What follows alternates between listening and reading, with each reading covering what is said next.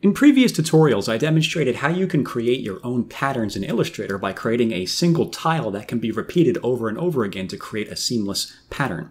In this tutorial, though, I want to show you how you can actually use that pattern to apply it to objects in Adobe Illustrator.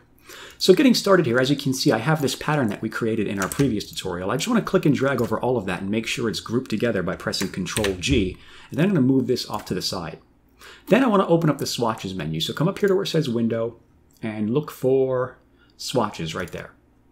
And with the swatches menu open, I'm just going to take this object and click and drag it into the swatches menu like that. And it's going to add it as a new pattern swatch, as you can see right there. It may be difficult to see, but it should be right about there. Now, in order to fill an object with that pattern, let's go ahead and create an object now. I'm going to grab this star over here, just as an example. I'm going to click and drag on the canvas to create a star. And with the shape selected, I'm just going to go ahead and click on that swatch right there, that pattern swatch, and it's going to apply it to the object there, as you can see. Now, if you want to scale down this pattern so that we can see more of the design in there, what you can do is you can right-click on the object and go to Transform and look for Scale.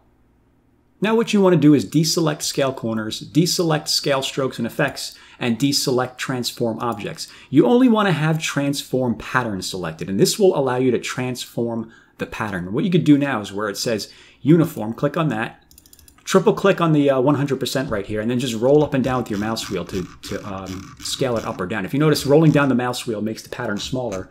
Rolling up the mouse wheel makes the pattern larger like that, as you can see. Now, if you want to scale the object itself without scaling the pattern, you can do the inverse of this. So let me set that back to 100%.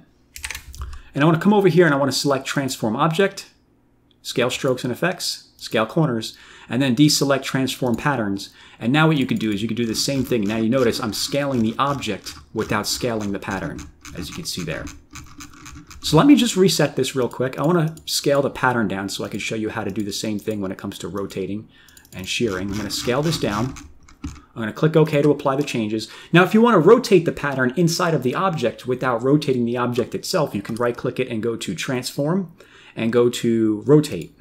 And what you can do here is you can do the same thing. You can just rotate your pattern like that by rolling up and down the mouse wheel, as you see here. And this works for all of the other transformations as well. Let me cancel that. Let me right-click, go to Transform. And if you notice, you can move the pattern, you can rotate it, you can reflect it, scale it, and shear it.